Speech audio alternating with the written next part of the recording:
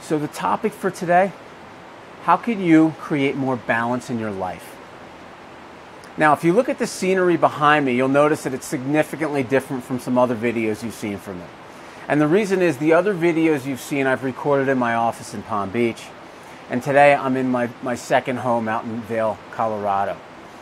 And the beauty of these two places for me is the balance that they bring into my life.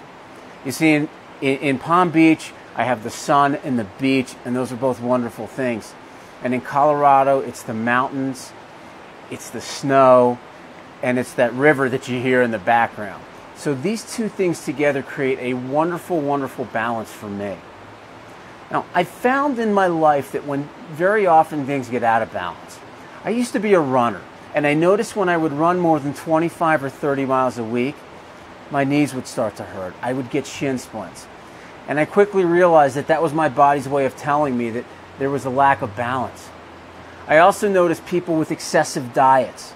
You know, they're trying to cut their caloric intake by 50 or 60%, or they're cutting out carbs completely in their diet. And I noticed those people a year or two later, and somehow they never seem to be successful at keeping that weight off. But yet I look at other people who do things in moderation, where they'll be smarter about the food choices they make, or they'll make subtle changes in their diet. Maybe they'll cut out a lot of sugar, they'll stop eating late at night. But those people tend to be much more successful in keeping the weight off, because I think they found that balance that they need in life. And so I would tell you that, you know, too much of anything in most cases is just not good. There's a balance that we're trying to strike in our lives. So if you find a situation where you're being excessive, let's say you're having 20 drinks a week, 30 drinks a week, I mean cocktails, versus having 4 or 5. You know, clearly when you're getting up to 20 or 30 a week, that's a lot, that's a big number. Right? And chances are things are probably out of balance. Again, too much alcohol, not so good. Moderate amounts of alcohol have been found to have some very positive effects for health. So again, finding that balance that works for you. And another example we'll look at is just work.